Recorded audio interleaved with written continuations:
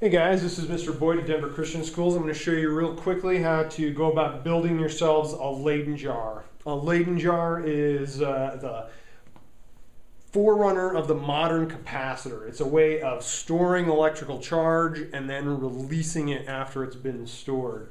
And you'll get more into the physics and the properties of the various materials and how that charge gets built up and then transferred over, stored, and then released. But right now I'm just going to cover the basics of the materials involved and how to build one quickly and easily. We're not going to go through a lot of the fancy, super detailed version of this where you've got special arched templates and everything like that. This is the very quick, very short approach to making these at just about any skill level. Here you've got your materials. We've got 3 plastic cups, and the important feature of those plastic cups is that they nest together with smooth walls over the majority of the cup. You don't want features with lots of grippy, molded in parts and dents and dings and ridges and all that other kind of stuff. We want a good, smooth, tightly nested together connection between those. And I've got 3 of them. I really only need 2, but the third one acts to kind of hold things together, okay? Now, what I'm going to do here is take a piece of tin foil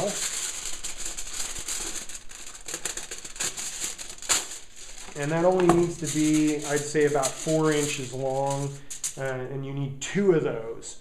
The last components are glue or a piece of Scotch tape. I prefer glue because it keeps things in place a little bit better as you're handling the entire device.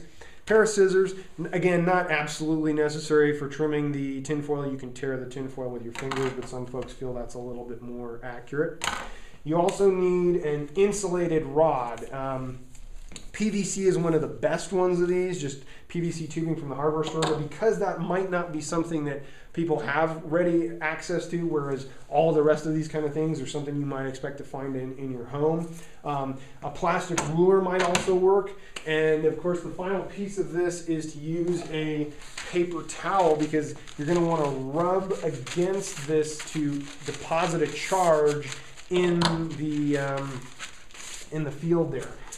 And one final note, fur or wool, I like a good acrylic scarf. Those are also fun materials to play around with and experiment with to see which ones build up the most charge and what materials do or don't build up a charge. But things like a plastic ruler may get you by if you don't have access to this. Everything else you should be able to find. That's the reason why this is a tutorial which uses a paper towel. All right, let's get started. Let's take our 4-inch piece of foil here. I'm going to take a cup, and I'm just going to run around the outside of it real quickly. I'm going to get some glue on there. Don't make this thing a big gluey mess, but just get enough to kind of tack it down. A couple of little swipes there and there. That'll hold it in place. Okay, I'm going to leave the cap off of that because I'm going to come back and use it again later here.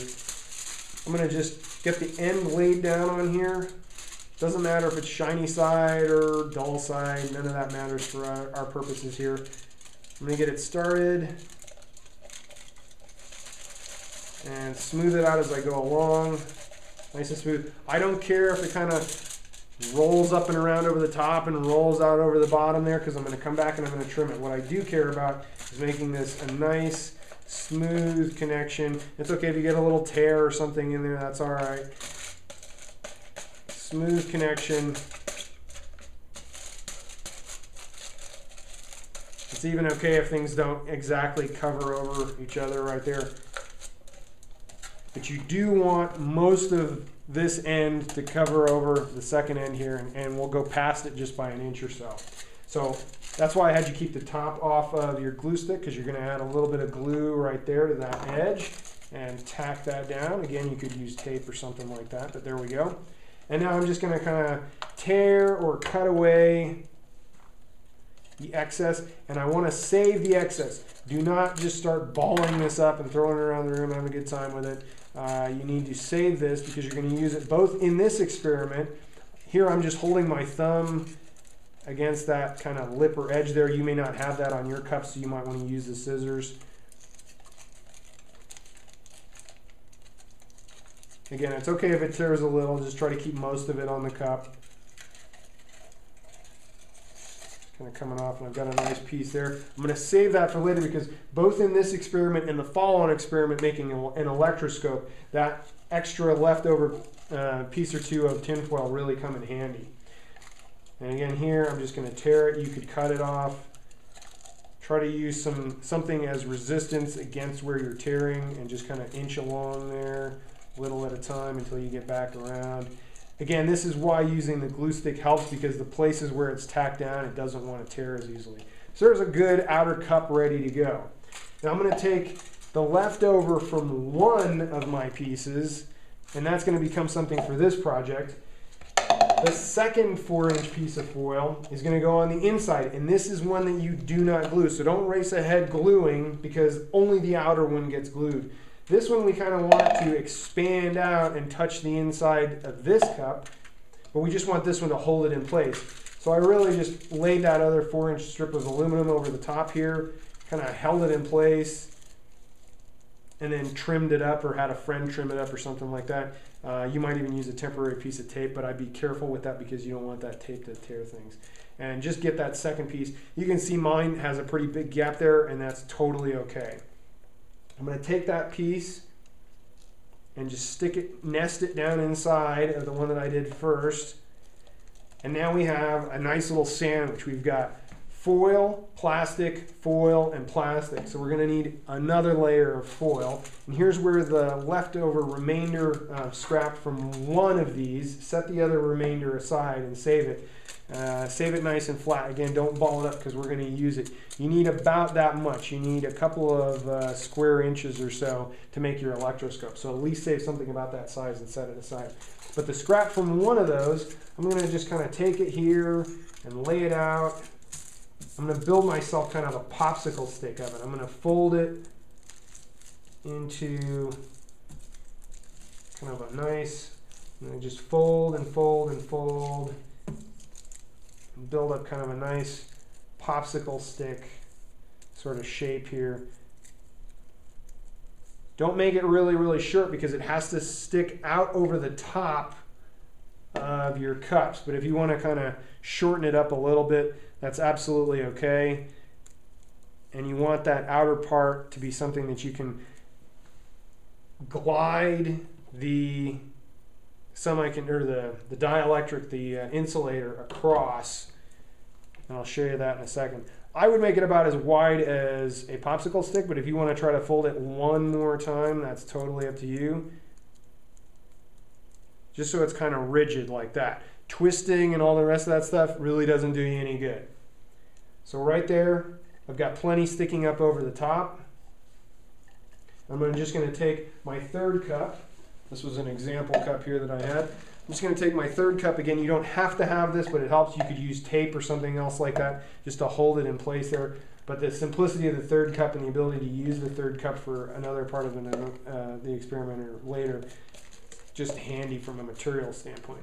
So there I've got a nice kind of little stalk sticking up out of that, and that completes the Leyden jar. Now it's time to charge it up.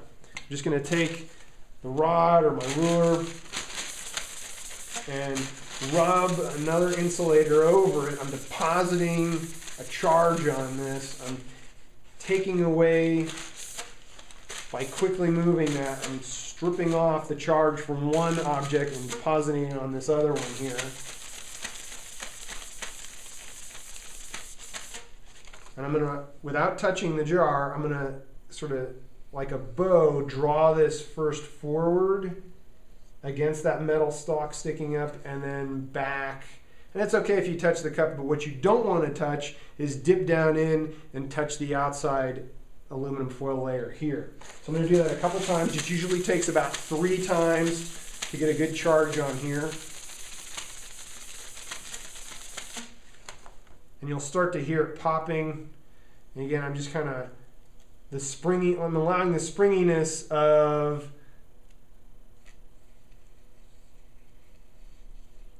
that aluminum stick there to kind of help stay against the rod as I bow that past there. And here I'm going to show you a nice big charge really quickly. It only takes a few of these with an acrylic scarf, and it really builds up a very big charge. You can even hear kind of popping and crackling. It's okay if the cup moves around, but you don't want to do a lot of touching of it right now. I am going to touch it in a moment though, because what I'm going to do here is we're going to go ahead and make our spark and discharge this. I'm going to take my thumb and hold it against the outside of the cup. I'm just going to bring up my knuckle close to the popsicle stick made out of aluminum there. Whoa! And there we go. I got myself a little bit of a shock or a zap there because I completed the circuit. The electricity was able to flow between these and out to my hand. So play around with your materials, how many charges it takes, different ways to accomplish this. There's many different takes on the Leyden jar and how to build it. This is just a simple one that you should be able to build in a few minutes out of general household materials. Best of luck, and be careful.